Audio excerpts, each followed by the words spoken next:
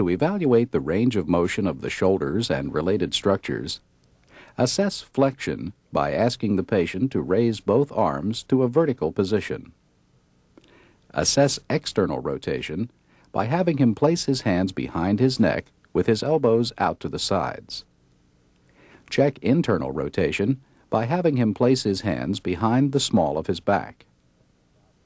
If you suspect a problem, cup your hand over the patient's shoulders and feel for crepitus as the patient repeats the movements.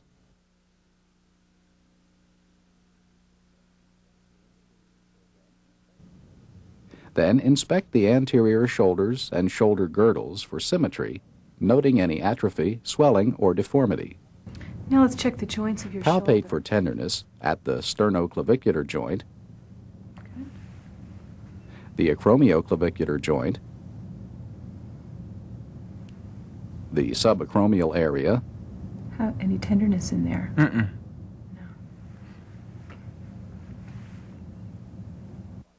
And the long head of the biceps tendon.